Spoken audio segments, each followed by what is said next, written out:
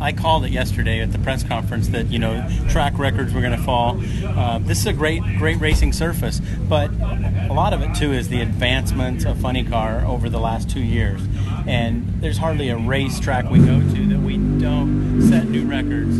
So it's exciting. I think the fans look for those big numbers, and you know we're trying to go harder.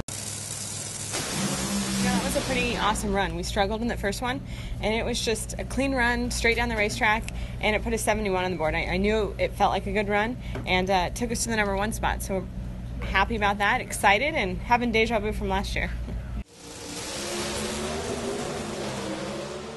The guys have definitely done a good job with the car. We went and tested a day after Norwalk, and I feel like we got definitely a better handle on the car, and I feel like we got a really good handle on my clutch linkage and stuff too. I felt like I kind of got off track there for a little bit, so staying and testing that day after Norwalk definitely has helped and paid off, as you can see. Another 83 or 82. And I'm not saying he put his name on the trophy yet, but gonna have a lot of guys talking to themselves. 6.829. The last two races have just been awesome for us. You know, at Norwalk we were #1 qualifier, went to the finals, got beat in the finals.